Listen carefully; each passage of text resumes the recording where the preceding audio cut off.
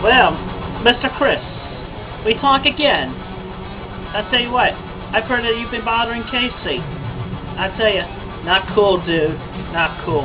It's one thing to break your promise to her, but when you go pestering her like you've been doing lately, yeah, you cross the line. So you best stop what you're doing.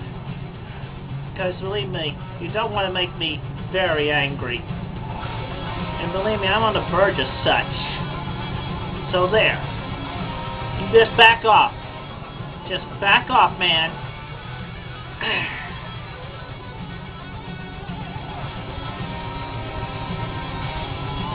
Back off. Back away from Casey. Leave her alone.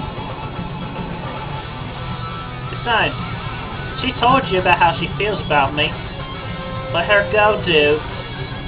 Leave her alone. I'll leave you with that for now.